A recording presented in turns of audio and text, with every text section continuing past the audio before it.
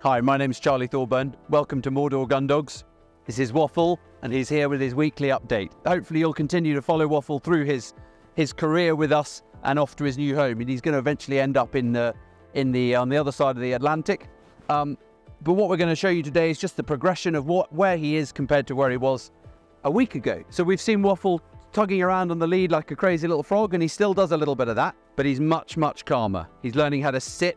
He's learning how to have a little bit of self-control. Waffle, heel. Heel. Heel. So he's still jumping up like mad, but that's fine. He's a cocker. You always know cocker people because they got dirty trousers.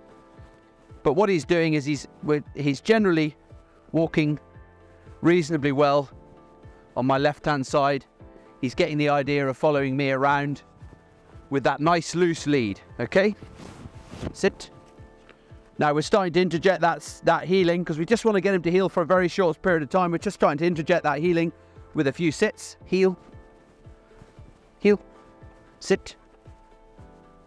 Good boy. And then his reward for his hard work is he gets his little retrieve, which he's now dropped. Waffle. But that's okay, because this is all about showing you the reality and the real progress and the steps backwards of a young dog training. 2 minutes ago, if I'd thrown a retrieve for him, he probably would have brought it straight back. Just then he decided, oh, I'm going to drop it and sniff the grass. That's what happens, okay? We're going to try one more, though. What we can't do is keep trying and letting him fail. So we're going to just do one more. This time he picks it up, he brings it back. Lots of praise while he's got it in his mouth, and we get it off him in the best possible way that we can. So, tiny little bit of healing, tiny little bit of sitting, tiny little bit of retrieving, tiny little bit of cuddling, and then a little bit of just running away from him. Hello. And getting him to follow me around, okay? Engaging him with me as much as I can. The more he smells over there, the more I run off over here, and I try and hide from him. And as soon as he sees me, he comes over and finds me. Cocker Spaniels in general have a short concentration span, unless it's for something really fun like chasing a pheasant, and they can concentrate all day. But they've got a short concentration span. He's a puppy, so he's got a short concentration span.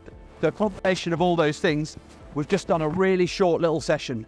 As I say, a little bit of healing, a little bit of sitting, a little bit of retrieving, a little bit of free running. We might then repeat all of that again, do exactly the same thing again, another little bit of healing, another bit of sitting, and another bit of retrieving, and another bit of free running. But that's it. Keep it short, keep it simple, because little bits of success is what Waffle needs at the moment, not little bits of failure.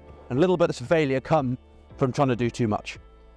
I hope this helps, and I hope you enjoy seeing Waffle every week. And remember, you get out what you put in.